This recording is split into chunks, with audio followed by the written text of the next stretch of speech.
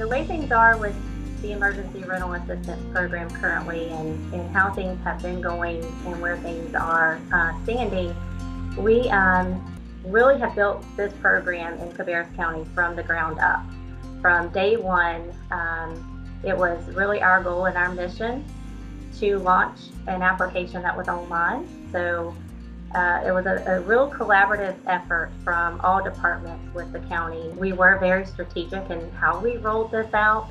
We made a lot of efforts to reach out to our community partners and making sure that they first and foremost knew about the emergency rental assistance and what it had to offer and what the requirements were. Our recent collaborative effort has been with Cooperative Christian Ministries. CCM has really graciously come alongside of us. We were able to allow them to assist with administering the funds.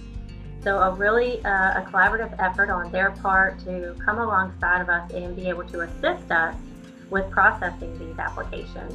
So far to date, we have been able to make payments to $2.3 million going out to vendors, landlords, and utility providers in Cabarrus County to be able to assist those that have applied. Really, where things stand at this point in time, we have grown our staff. We realized quick out of the gate that the number that we thought could handle the volume, we quickly needed to increase those numbers. And another reason of why we asked Cooperative Christian Ministries to come alongside of us and partner with us to increase staff to be able to process the number of applications that are coming in. When you do apply online, you do receive a confirmation email. We do encourage you to share that with your landlord and utility providers to let them know you've started the process. And you can also check in with us at any time to see whether or not we have received your application.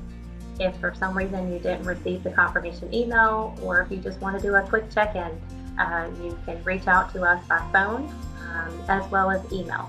So those that are eligible right now for ERAP would be anyone that has past due rent or past due utility bills, and those that have been indirectly or directly impacted by COVID.